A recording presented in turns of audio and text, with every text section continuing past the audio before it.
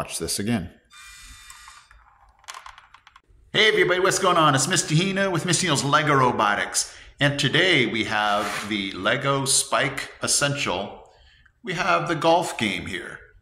And it's going to be under the Carnival game theme. And today what I'm going to do is show you the setup and then show you the program and then show you the goal.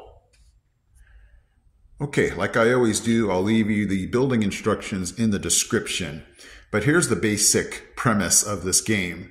This red ball is going to start right here. And what this arm's going to do is swing around to hit this ball. And the target is supposed to be right here. We want this red ball to finish right here. Not anywhere sooner and definitely not anywhere farther, because we want this red ball to be picked up by the color sensor. And so the students are going to have to gauge, where do I start the arm? How much force do I have this motor hitting this ball? Because obviously if it's not enough, it doesn't reach the target, and if it's too much, it goes past the target. So let's take a look at the program and then see some successes and some fails. Okay, so my program has motor A going at 33% speed. I don't know why I chose that, it's just a random number, for 1 second.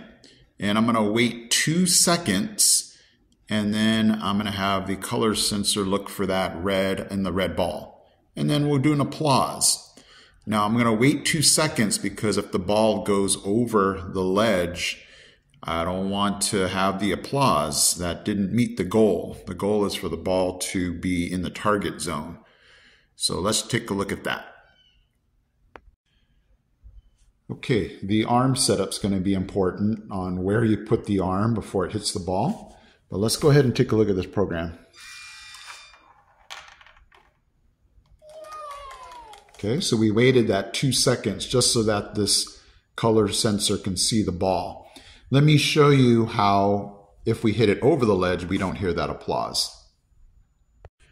Okay, the only thing I changed was the motor speed. I put it at 55%. So let's watch what happens.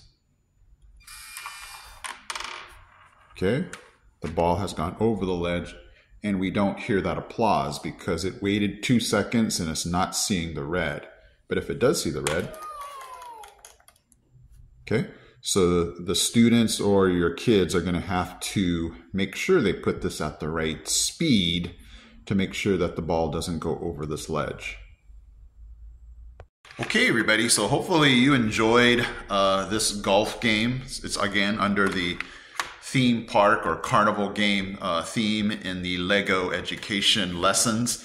And so what's really neat now is the students can explore different types of bats, or I guess putters, to hit this ball, and then to, experiment on, what different sizes, what different shapes will affect the ball, and the speed and the power. So it's a really good exploration lesson to get them thinking about these scenarios. So hopefully you liked it. Again, check the description for the building instructions, and then you guys saw my program, right?